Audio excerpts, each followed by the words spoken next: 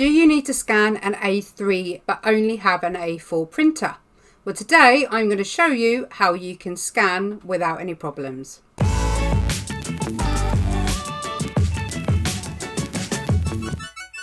You need to watch the blooper reel at the end of this. Welcome back to my channel. I'm Benita of Benita Doodles, and as I said at the beginning of the video, I'm going to show you how you can scan A3 onto an A4 printer. You can do up to A2 as well, but it's a bit more trickier, so that may be in a different video if enough of you request that I show you. Just pop in the comments the word A2 and I will have a look at doing another one for you.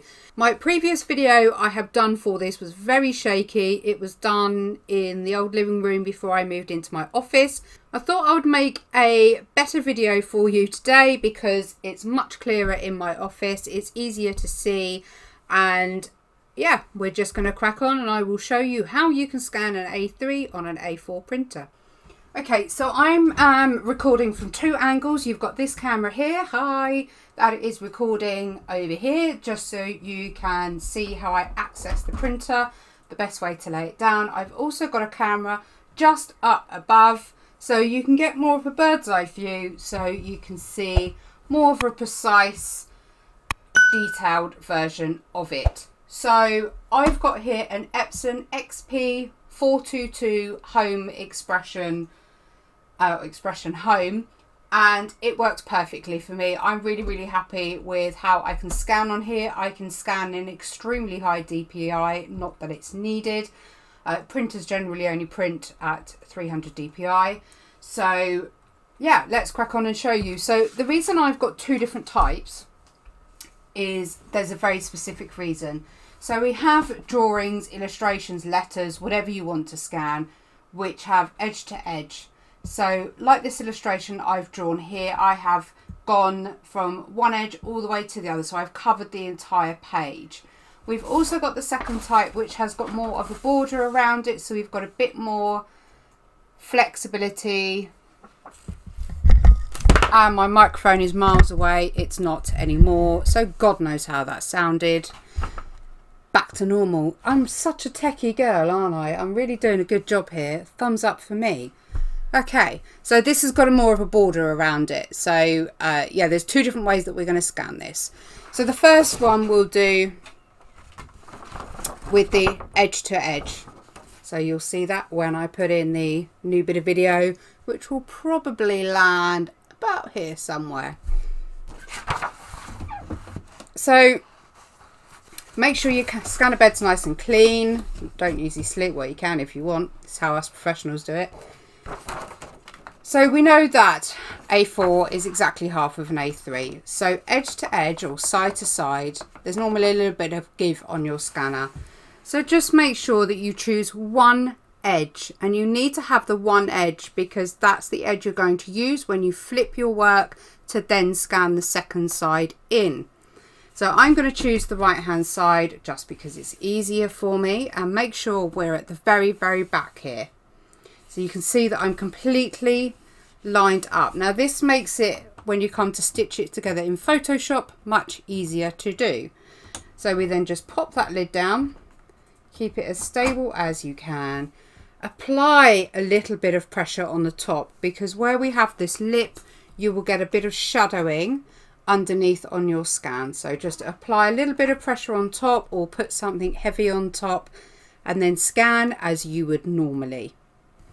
Once you are done, you then simply turn your artwork, put it in again,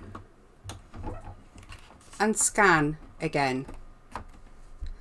Now what I would do as extra precaution is actually do 3 scans in total, not 2. I'll do this because in the UK this is swearing, so let's do this. So 3. And the reason we're going to do 3 is when you stitch together, when you have edge to edge, you tend to miss the middle section, which doesn't give you the clear, crisp lines that you need. So you're essentially scanning exactly half. So when you come to stitch this middle part, it won't be clean and crisp, which is how you want it. So your third scan, I can't count, 1, 2, 3, 4. take one away, we have 3. Our third scan, what you're going to do is you are going to ignore this back bar here, and you're going to go as far back as your printer will allow you. So as far back, so I'm actually tapping against the lid of my printer right now. Just make sure your edge still marries up here. Make sure this bit still marries up. And just tap on the back to make sure you're as back as far as you can. Now please do not ruin your artwork doing this. So just allow it to have a bit of movement as you shut that lid. So when you scan, it's now scanning further up your page. So when you come into Photoshop, you're going to have 3 stitches that you can then lay all on top of each other. Use your transparency, change your layer transparency so you can see underneath and easily line all 3 up. Then you can use there's a stitching video which I will link at the end of this one, which shows you how to stitch in Photoshop really easily. So you can use that tool to then stitch your artwork together.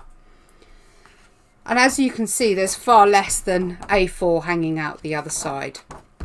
So what you've essentially done is you've done 2 middle parts, and then you've skipped a bit off the top, but you've come further down the page so you can scan all 3 and then stitch together. Simples. So when we come to do the border version, it's a lot easier in all honesty, because you haven't got to worry about trying to get this middle section in here. So the first thing you would do is, without losing where you are on your picture, so on my watercolor here, I know that I can come down to this edge, so I'm just going to put my finger there, and I know that when I come to this edge, if I go all the way to the edge of my printer, I've got room to play. So I can then pull that down, give it a bit of wiggle room because you don't want to ruin your artwork. Hit the scan button. Remember to apply a little bit of pressure just to stop that bridging shadowing too much. Scan it. Don't let it eat your hand on the way. Turn it round. Again, go as far back as it will allow you without losing your artwork. So on here, I have purpose watercolor splatters on the bottom here. So these are my lowest. So I would just very gently go over, I don't know, maybe a centimetre, and then I would scan. Again, I would then flip to Photoshop after I have scanned my work in, and then I would stitch the 2 together. Again, I will pop the link in the end of the video for you so you can see how to stitch your scans together, and then that way you have nice clean scans available for you, ready for the printers. Hopefully that was helpful to some of you. As I say, it's possible to do it on an A2 sheet of paper. It's a bit more complicated, but again, if you would like me to do a video showing you how to, just pop A2 in the comments. Also, there is a way that you can actually take photos using your camera phone or using a DSLR camera. Again, I can show you the best methods and the best settings to be able to do that on. If you haven't got a scanner, then you can take photos to make them print ready. Again, pop in the comments DSLR if you would like me to do a video specific to that and how you can get ready for high quality print. Of course, if you've got any questions, pop them in the comments below. I'm more than happy to answer what I can. If you liked the video, I would love a thumbs up. Don't forget to subscribe and also hit the bell button to be notified of when the next video is available for you. I generally upload about 3 times a week, and they range from topics like this to me drawing, tutorials, and I'm also live every Wednesday, so come and join me, and I shall see you on the next video. Hey guys, welcome back to my channel. It's Benita here from Benita Doodles, and today Don't start like that, it's rubbish.